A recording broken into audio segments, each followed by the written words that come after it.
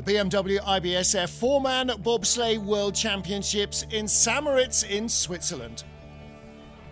Fourth and final heat of the Königsklasse, the blue-ribboned event of the World Championships.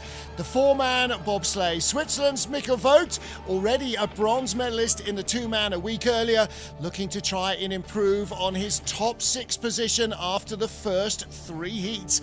He'd had the fourth fastest run in the first heat, but a disappointing second run on day one dropped him back down the order, and he was fighting his way back.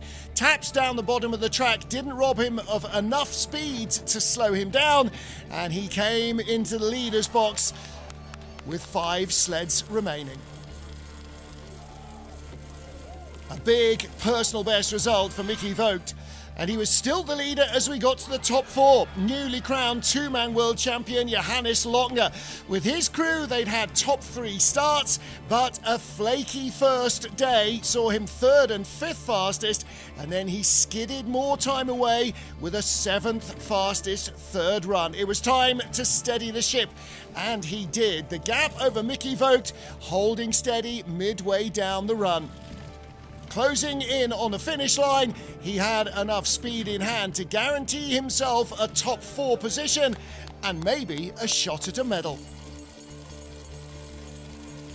But somebody else would have to give it away. The top 3, and an unusual man in the frame for the medals, Emil Tsipoulis of Latvia. The 27-year-old in his first full season of World Cup sliding, his first World Championships in the four-man sled, and he had been exemplary.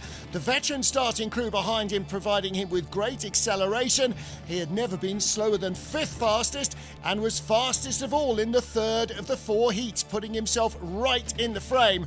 Long skid at the fastest part of the track at over 85 miles an hour, took a little bit of speed away, but at the line they knew they were in the medals, much to the delight of their veteran coach Sandis Prusis. An unbelievably calm performance from Emil Tsipoulis, and that might pile the pressure on the remaining 2 sleds.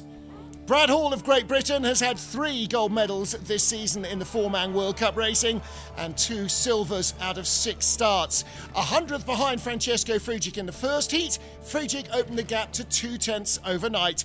Brad brought it down to just 800s into the final run, but skids at the top of the track, taps on the firm ice walls, all bringing speed out of the sled. He did not have the smooth run that he'd had first and 3rd time down the St.Moritz track.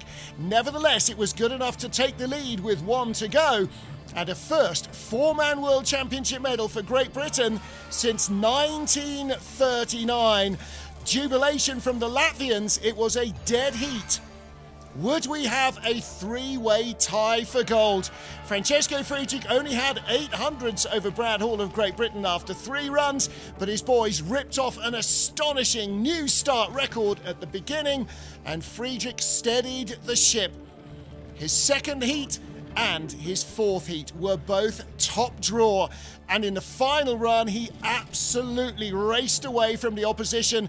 The greatest bobsledder in history, breaking the track record with the very final run yet again to take his 5th consecutive World Championship gold by nearly 7/10 of a second.